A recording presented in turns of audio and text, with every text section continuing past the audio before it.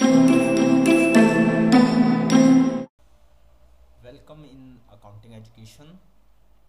Today we will discuss the topic about introduction of balance sheet. Introduction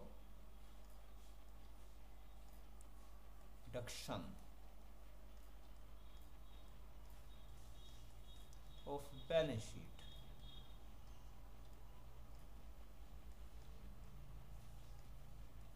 Balance sheet has two parts. One is asset and one is liabilities. Assets means the things in which we have authority to use it, and liabilities are the obligations which we have to pay outside. If we taken any loan, if we have to purchase any goods, and if we already have purchased any goods on credit base, then what amount we have to pay, that is credit, and this will goes to liability. Suppose rupees 5 lakh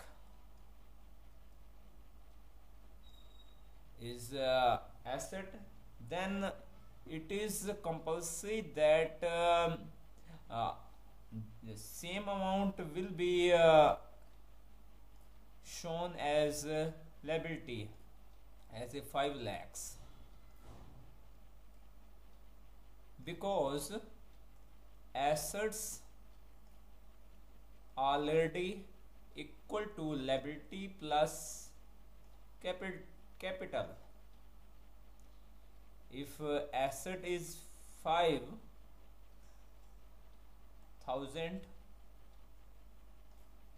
then if there is no liability, then it may possible 5,000 rupees invest by businessman in the form of capital. So always asset side must be equal to the liability side. So this balance sheet shows the financial position of business, how much amount we have to pay, and what are the assets of business.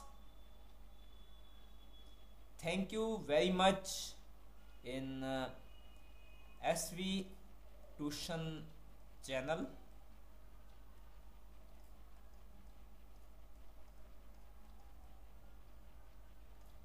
of accounting education.